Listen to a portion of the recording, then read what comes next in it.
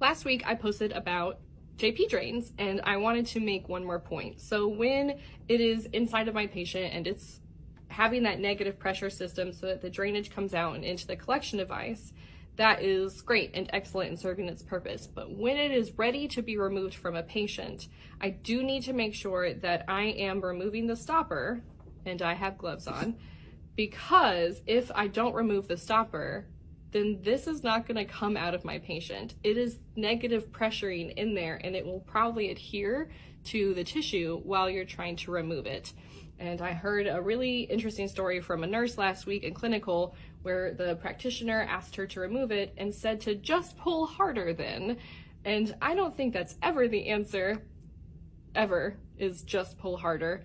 So it turned out she just hadn't unstoppered the drain itself. So unstopper the drain. If there are sutures, of course, remove the sutures, and then this should come out fairly easily.